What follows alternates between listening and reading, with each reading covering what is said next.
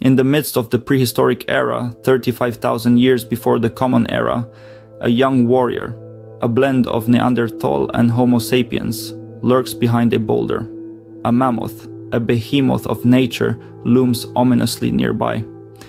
A signal from his leader, and he's off, spear in hand, charging at the mammoth. In an unexpected twist, the mammoth pivots its enormous body. The young warrior leaps aside, tumbling down a slope. An ominous crunch echoes as he lands awkwardly on his left foot. Now, fast forward to the modern day.